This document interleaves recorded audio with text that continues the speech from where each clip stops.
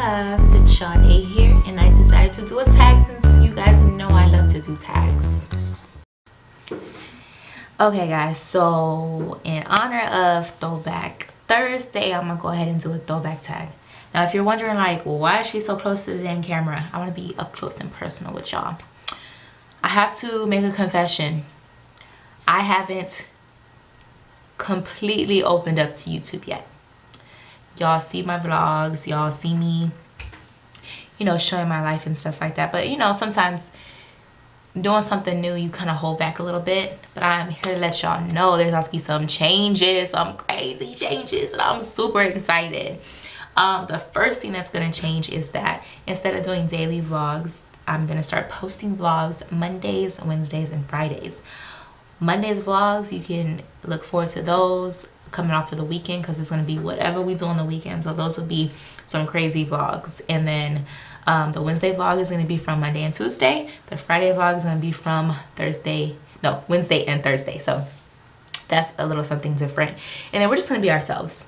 Like I try to tell my husband, like, watch your mouth, don't cuss. But that's not us. And we want to be as real with y'all as possible. So let's go ahead and start this tag. Okay, the first question is, what year were you born in? I was born in 89. I don't know why I thought about that. But I'm an 80s baby, but I consider myself a 90s baby because I was only in the 80s for like 2 months. What TV show did you grow up watching? It was like weird because it was Nickelodeon was real big. And then it went to Cartoon Network. When Cartoon Network came out, that was real big. And then Disney Channel came out like right before I hit my teenage years. So I would say Nickelodeon was All That, Kenan and Kel, Ren and Stimpy. What else? It was so much. Clarissa Explains It All, Rugrats. It was so many good shows on Nickelodeon, which I miss Nickelodeon so much. It's not the same anymore. On Cartoon Network, Powerpuff Girls. Like I loved the Powerpuff Girls. Cow and Chicken, Courage the Cowardly Dog, Samurai Jack, Ed, Edd n Eddy. I used to love Ed, Edd n Eddy.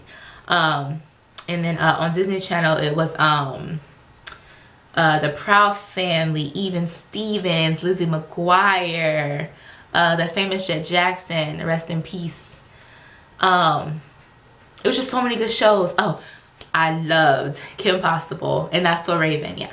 So and I still watch Disney because I have kids now, so I get to catch up on all the new shows like Dog with the Blog. I was about to say Dog with the Vlog, and all the shows that they have on right now. But those were the cartoons I grew up watching, and I really, really miss them. They don't make cartoons like they used to anymore. What did I want to be when I grew up? And do I still want to be that? When I was growing up, I wanted to be a princess ballerina. I still want to be a princess ballerina. I think I've said this in a previous tag. Like, who wouldn't want to do that? That's amazing. What were your favorite toys to play with? Barbies. Like, I was obsessed with Barbies. And I was praying to God when I was pregnant with Tiana that she was a girl.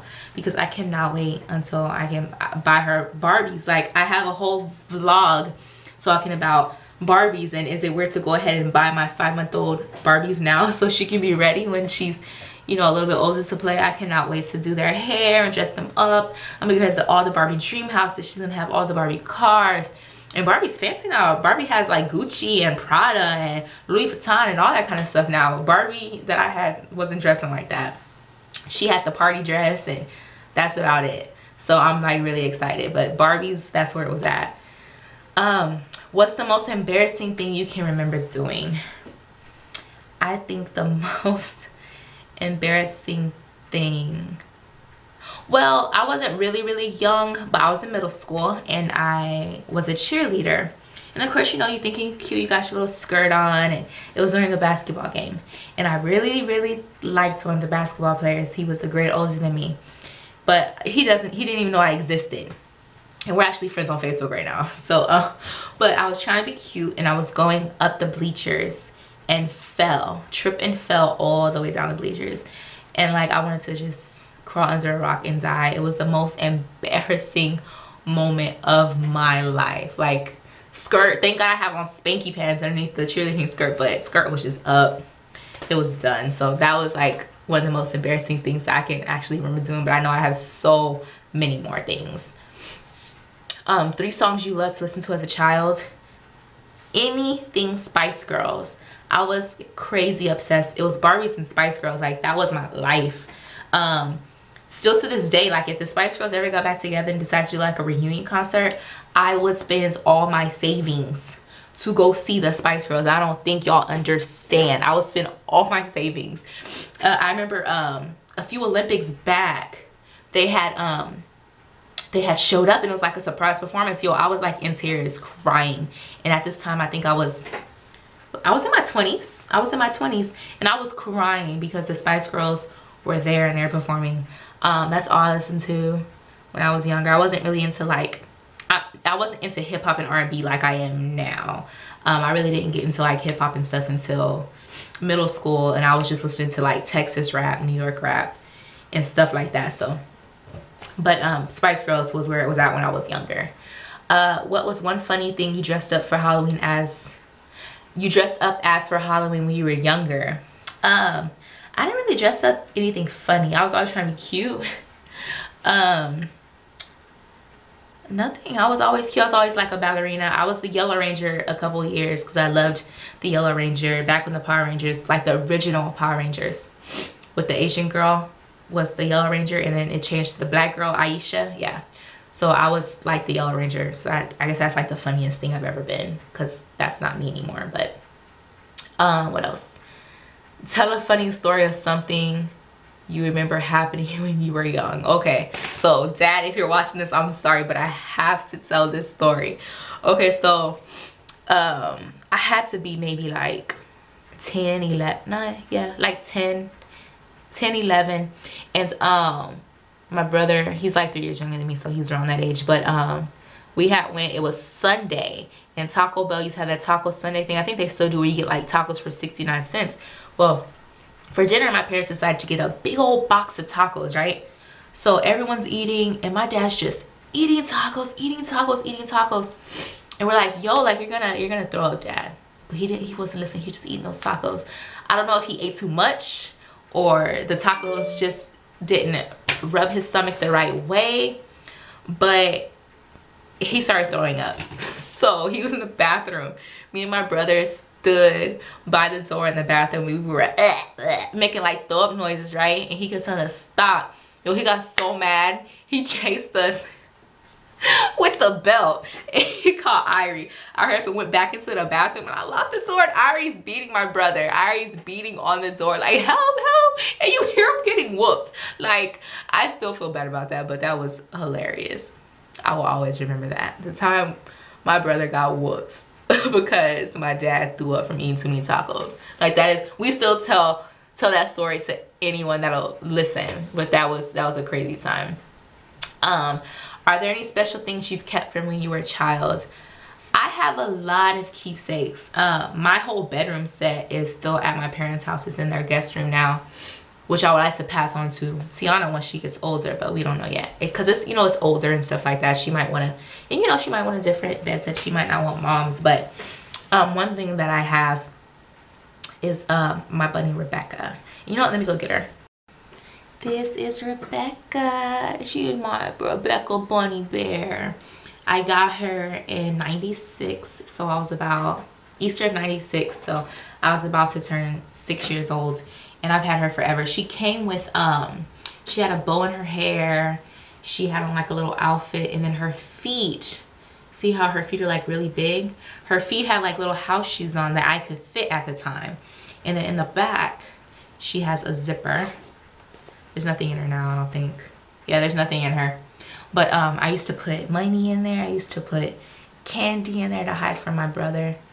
But one time I had, our elementary school hosted a sleepover, which is like weird nowadays. People wouldn't let their kids go because people are crazy.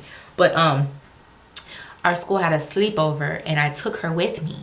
Well, when it came time for our parents to pick us up in the morning, I could not find her to save my life. Like, I cried, I did not sleep. Like, I've had this thing since I was 6 years old. And I I remember being in class the next day. Like, I was just so distraught. Like, I was tired. I had bags under my eyes because I've been up all night, not able to sleep without my Rebecca. And I remember on the overhead, they called me to go down to the principal's office. I'm like, oh my God. Like, I was a good kid, so I didn't know what was going on. So that made me cry even more because I thought I was in trouble. But the principal, Miss Wilkinson, she had Rebecca and she gave her back to me because she knew I was looking for her so much. But I absolutely love Rebecca, and I really, really hope that Tiana, I passed her on to Tiana, and I hope that Tiana loves her too. What was something weird you used to do as a kid? I did a lot of weird things. I was a nerd growing up. Like, I honestly was. I was really into books, really into my education, and you know, I still liked stuff that other girls liked, but I was very much into education. But one thing I did weird with my friend Jackie, that was right across the street from my house. Her dad would give us limes, and we'd cut the limes in half, and we put table salt on the limes, and we just suck on the lime, like just eating the lime with salt, and with a Capri Sun. And you know, the mailboxes, like the big mailboxes that have everyone's, like, you know, we see like in subdivisions, has everyone's little mailbox right there. We'd sit right in front of ours and just eat those limes with the salt and the Capri Suns. We used to do that all the time, like crazy stuff. But yeah, I think that's one of the things that I did that was pretty weird. What's the scariest thing you remember that happened to you when you were younger? Oh my God. Okay, so this is the story. We were at Walgreens. I was maybe 10 years old. And at the time, I was still, you know, pretty much into Barbies. I didn't stop playing with Barbies until I was 13, like, honest. But we were at Walgreens, and you know, I told my mom, I was like, hey, I'm gonna go to the toy aisle. And she's like, okay, I'm right here. She said, just stay there and I'll come and get you when I'm done. I said, okay. So, you know, I'm looking at the Barbies. Well, the toy aisle was pretty, like, messy, of course, because kids are in and out of there. And so I grabbed a Barbie, and I was looking at her, and I was gonna go ask my mom, you know, hey, like, she's only $9, can I get her or whatever? But I was like, no, I'm gonna wait. You know, my mom told me to wait here. So I put the Barbie just back on the shelf. I didn't put her up on the little hangy thing. So all the while, you know, like when you're shopping, you hear music on the overhead. The music stopped, and I heard someone go, put that back. I was like, what the heck? And the music kept playing. And okay, maybe I'm tripping. And then I kind of like walked off, like, to another part of the toy aisle. And I'm still looking around, like, I know I heard something, like, I'm not crazy. It said, you, in the toy aisle, put that back. And I was like, what the heck is going on? Like, I'm 10 years old, I'm freaking out. And so I didn't want to move because my mom told me not to move. And so finally, like, the music, like, every time they would talk, the music would stop, so everyone could hear this, and the music would start playing again. Well, finally my mom comes over, and she's like, what's going on? I was like, Mom, did you hear that? She goes, yeah, I heard that. My mom was pissed. So she goes to the front and asks to speak to the manager. So this little dorky short guy comes out. I swear if I ever see him, like, he's gonna get a piece of my mind. But this short guy comes out with glasses, and he goes, can I help you, ma'am? And she's like, someone's harassing my daughter. We told him the whole story. Lo and behold, I knew the voice. Like, you don't just forget a voice like that. It was him over the overhead thing, I guess, looking at the camera, saw a kid in the toy aisle, and it's like harassing me. But that scared the crap out of me. So for years after that, I never left my mom's side in a store. Like, true story, like, that scared the crap out of me. And when Jaycen's with me in the store, and same for Tiana, when she gets older and she wants to wonder, no, you're staying right by my side. Because if that happens again, it's probably gonna put something off in my head, and I'm gonna snap, and I'm gonna go off on a manager, even if it was them or not. So that was like the scariest thing that's ever happened to me when I was younger. And then the last question is, how is the world different now from how it was when you were a child? I would say that it's not, kids aren't as innocent as they used to be. They didn't get to be kids as long as we got to be kids. Like, we were kind of, my generation, like 80s, you know, into 90s. I'm 25, I'll be 26 this year. Like, we got to experience both. We got to experience being outside all day, sweating and playing tag and riding bikes and running through water sprinklers. But we also were the generation that grew up with computers. Like, we were the ones that taught our parents how to use computers, because, you know, we were the first people to take computer classes in school.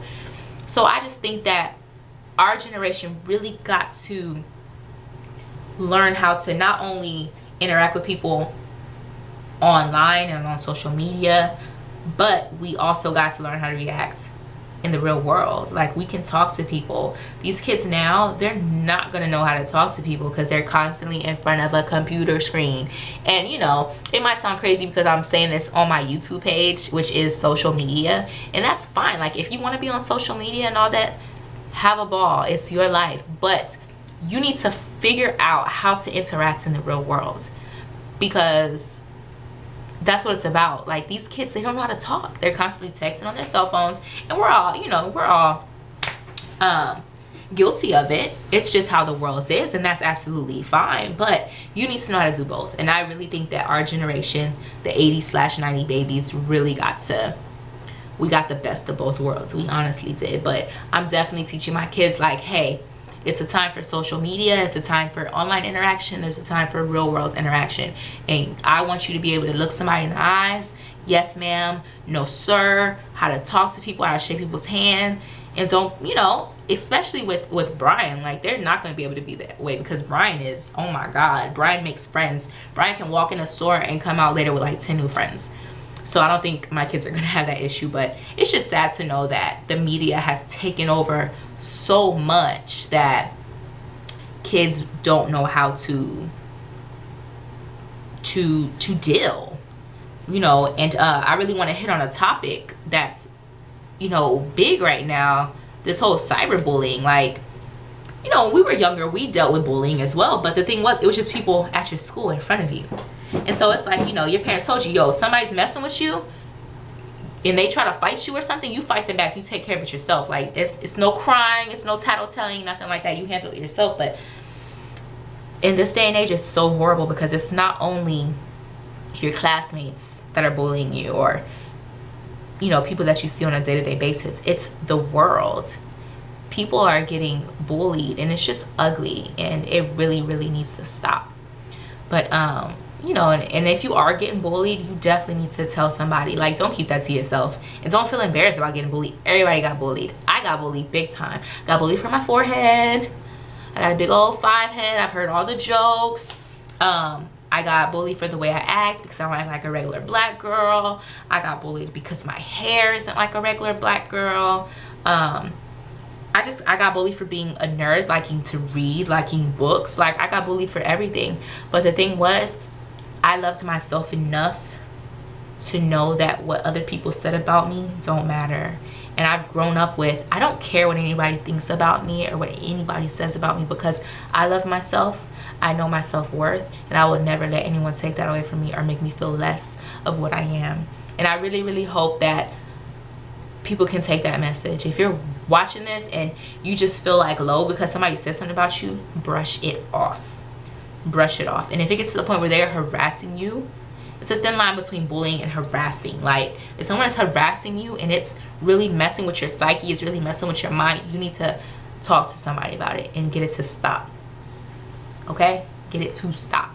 But on a lighter note, so that's the tag. I really, really, really, really love all of my subscribers. I'm so excited because we're at 80 subscribers. That may not be a lot to, like, the people that have hundreds and thousands and millions and billions of subscribers, but that's a good thing for us, because we know people are really watching and they're really loving the content. But definitely, guys, make sure you're interacting with us. Make sure you're following our fan page on Facebook, Love on 6th. Make sure you're following us on Twitter at Love on 6th. Make sure you're following on Instagram. It's Sade Reyes 08, SADEREYES 08. And make sure that you are interacting with us down below in the comments. Make sure you're subscribing as well. See you later, guys. Bye. Kisses from the missus.